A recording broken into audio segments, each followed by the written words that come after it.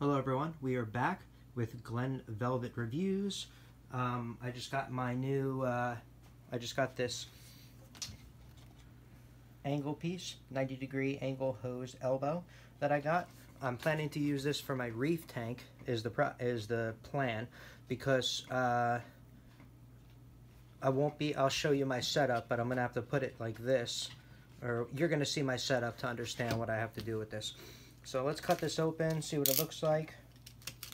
I mean, it's a piece of brass. It should be fine and do its purpose. Let's check.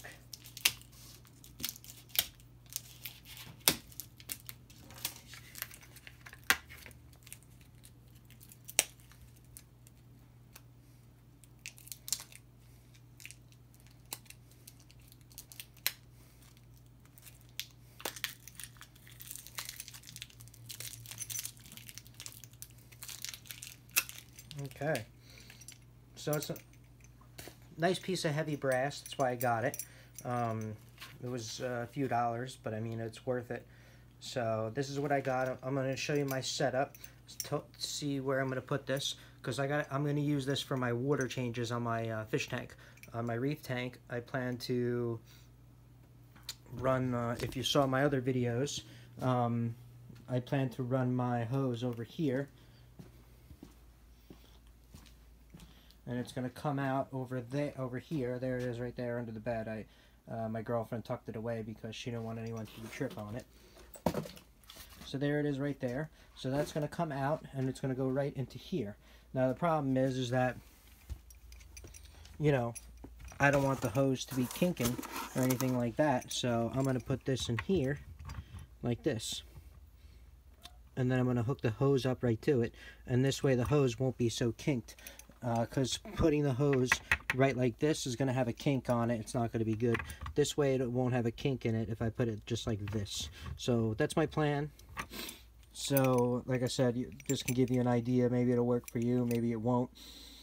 I plan to get one of those, you know, those hoses, expandable hoses, because those are not recommended for long-term use. Those are recommended for short-term use. So you can get one of those. I'm going to try to get one of those and put that through and run it from right underneath this door, or, you know, whatever I got to do, run it right under here if I have to. We'll see what I can do. And we're going to run the water line over there.